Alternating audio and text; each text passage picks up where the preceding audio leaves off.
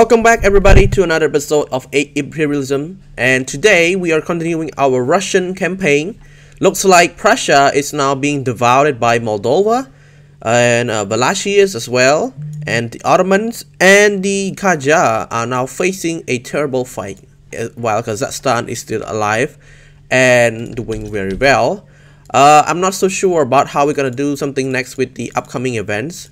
But what I know is that I'm going to make sure that I have a lot of troops waiting near the Ottoman border, because I feel like we're gonna have the Ottoman-Russo-Turkish war really soon.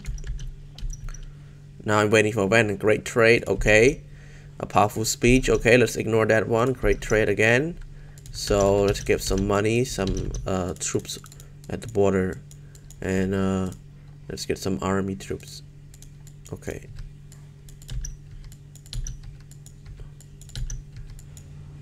Okay, the rise of Slavophilism. Slavophilism is the philosophical ideology that sees Slavic philosophical thought as better suited for Russia and other Slavic states compared to the Western ideal of democracy, liberty, and materialism and rationalism.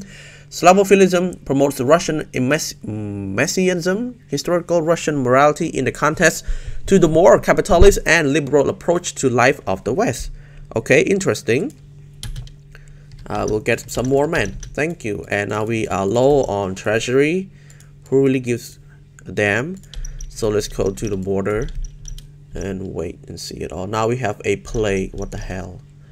That's worse. Oh, I don't want to open the mine. Let's remain closed. I'm sorry. I hate the mines. Pan-Slavism. A new ideology spread through our intellectual class. A new idea has spawned from the mix of our geopolitical ambitions and our range socio-political rhetoric. Okay, the ideology of the Pan-Slavism has been gained quite amount of traction lately.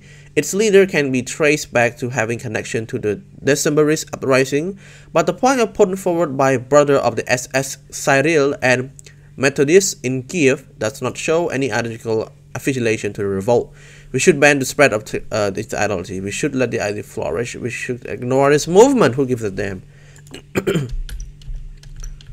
It's not our problem, because okay, I'm gonna get some troop around the Qing border as well, because our front line is really huge and I don't want to you know, like, not really careful and the Qing just declare war on us. Uncolonized land, the hell. Never mind. Okay, so we gotta colonize some of these. We're gonna pay, because it's still mountains and hills and the base game doesn't do anything, so we have to do it by ourselves. Okay, got some money. Well, colonize is quite expensive, so yeah. The Jewish question of Russia. The situation of the Jews in the Russian Empire has been largely debated ever since the annexation of Poland gave the Russian a significant population of Jews in its empire.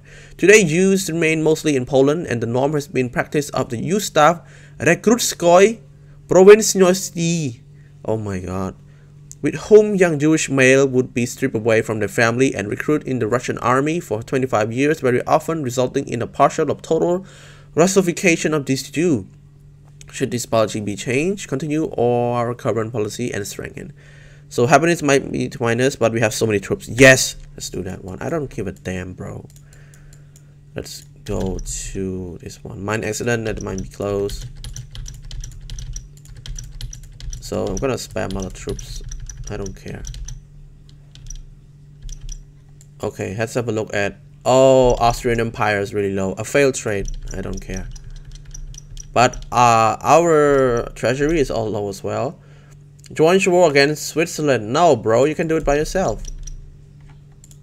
Oh my god. Austria is going down. France is doing okay. Belgium, United Belgium State. Okay. Hesse and Moldova. And this is what?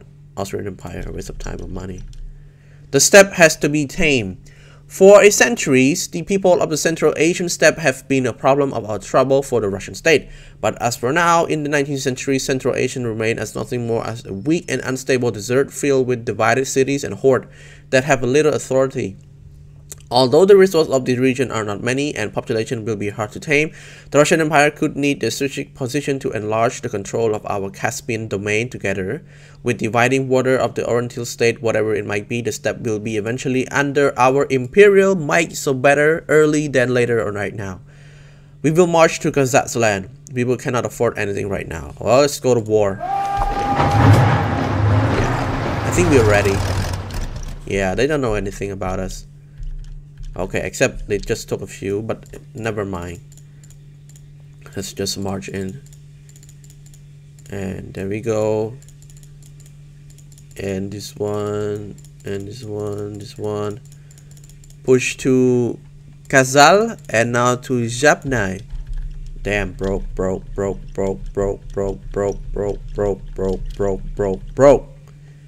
It's good. Now, let's go in again.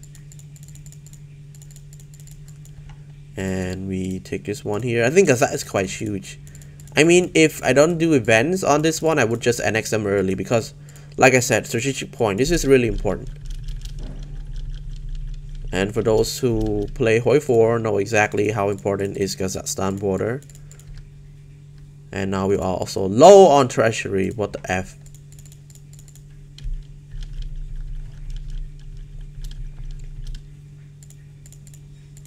Okay, let's take this one here. And this one. Okay, we left a few unfixed here. Which is fine. We'll tame them later.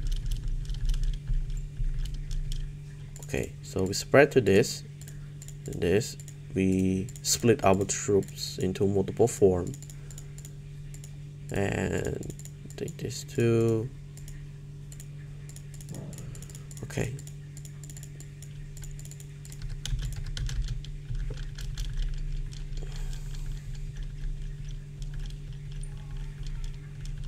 Okay, so now these will be left behind.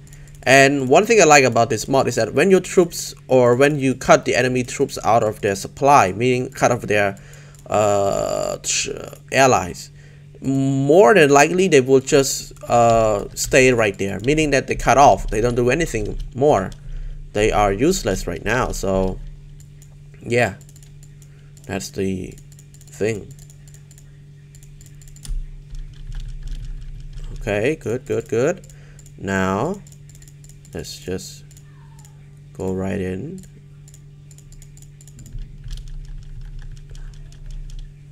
Okay, it's pretty good. And we annex Kazakhstan. All of it. Of course.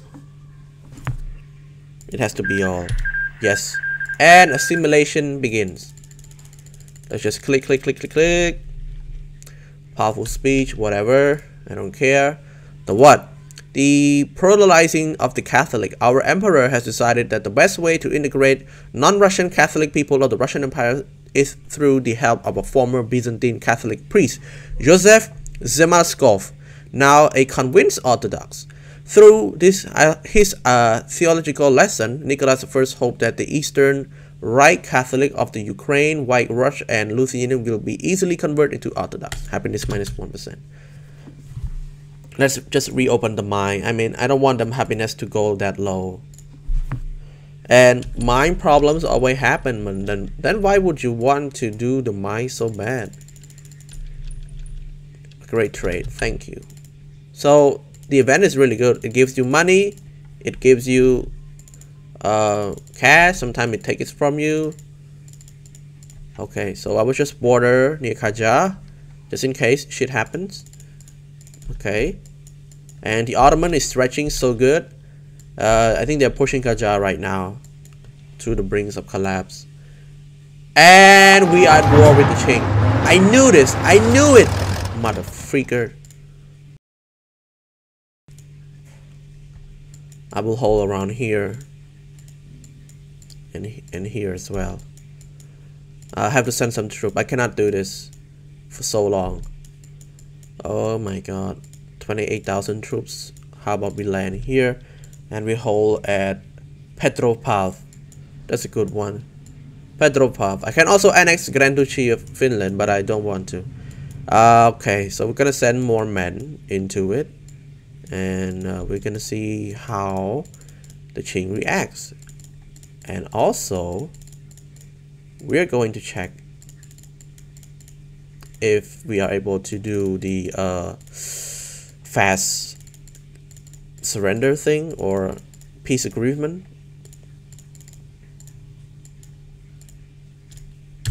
No peace. I think they will just take everything from us.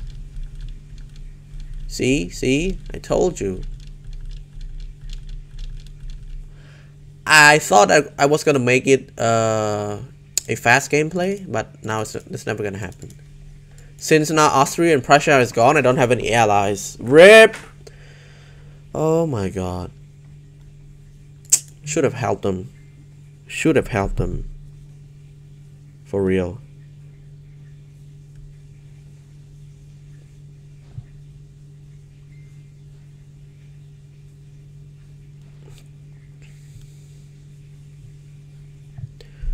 Okay. Now what I'm gonna do is that I'm gonna wait until they do something stupid, like pushing through my domain, my land, for quite deep, so I can just you know what I'm gonna do, just cut them off and building troops. I don't really care because right now they're gonna attack. They're coming in. A failed trade. Okay, I know. Great news, thanks you. Great trade again. Okay.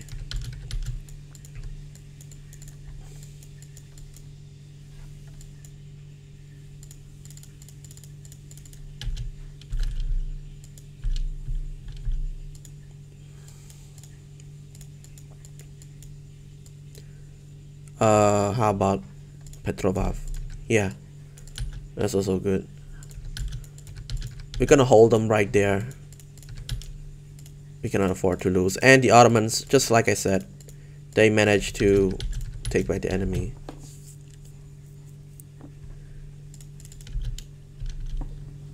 Reform in self-dorm. For the emperor order themselves, a new law in the empire has forbidden landless noble from further selling serf separate from their land. This is seen by many as the first step toward emancipation of the Russian serfdom. But this has yet to be done. What does the future reserve for the Russian serfs? And minus money. Oh my god. We are at war, my brother. We cannot afford to lose more treasury.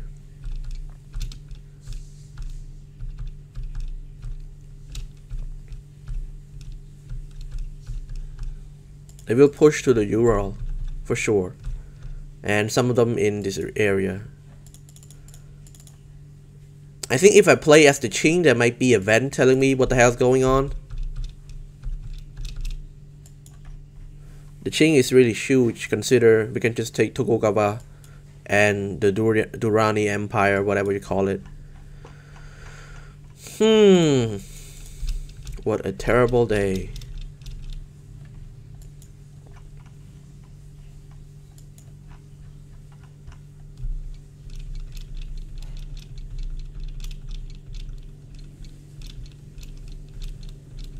Okay, let's just push back a little bit because I don't want it to be like, oh, incompetent. Okay, let's just push deep, just push deep.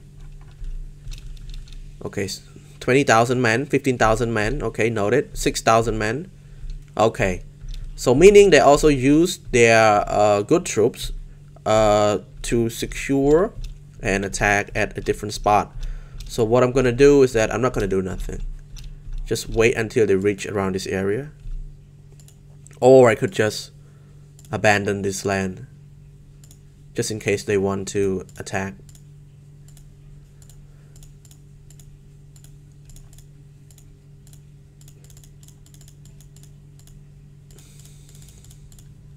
And we just this one. They're gonna take Ural. And they're gonna split their troops a lot, but then we will have enough troops to hold. The only problem we're having is now the treasury. It's not really good. Which is sucks, by the way.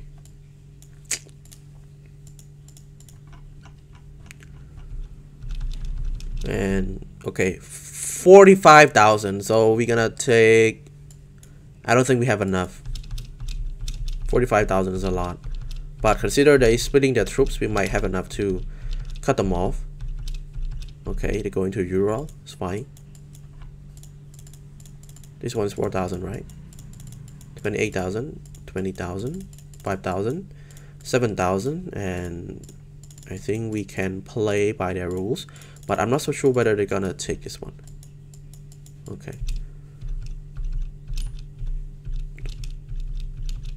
Okay, we're in their land now.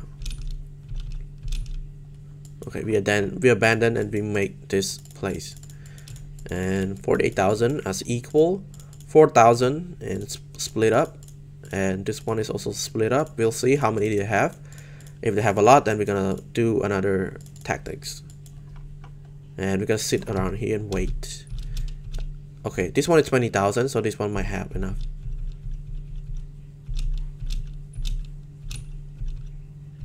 Okay, they're at the edge of that one, but it's fine. Gonna cut them off for real.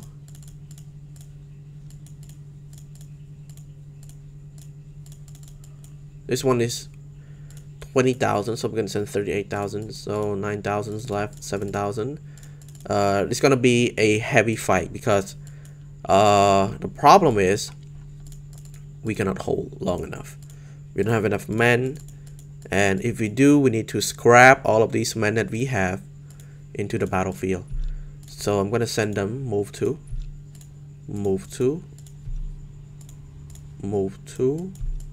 6,000, 7,000 always work. Doesn't matter the amount that we have. 5,000, 8,000 also nice. So we sending all of the troops there. 4,000 also work for me. Doesn't matter. And yeah, we have this too. How about I just ask Finland to join my war? That would be more easy. Both of them. Yes.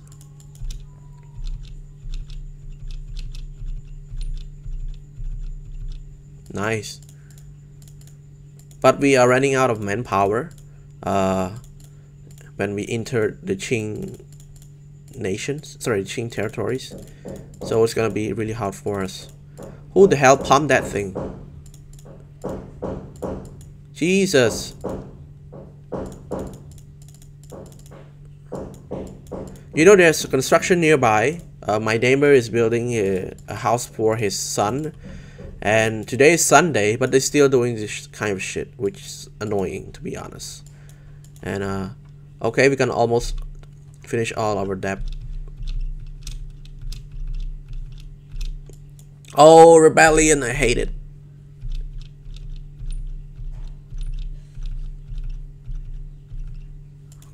Okay. Restabilization. In these days and age, the emperor has finally gained a well-deserved peace after years of war and conflict.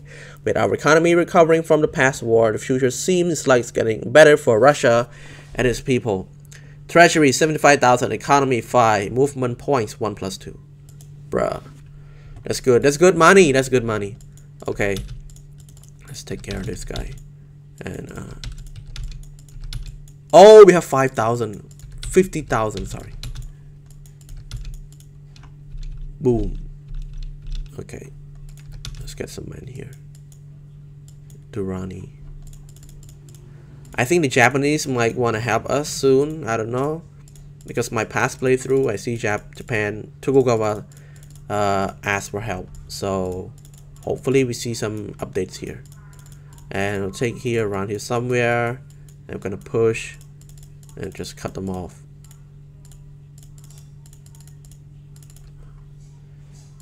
Can I just ask for peace deal now? Yay, peace deal! That's pretty quick. You see? You see?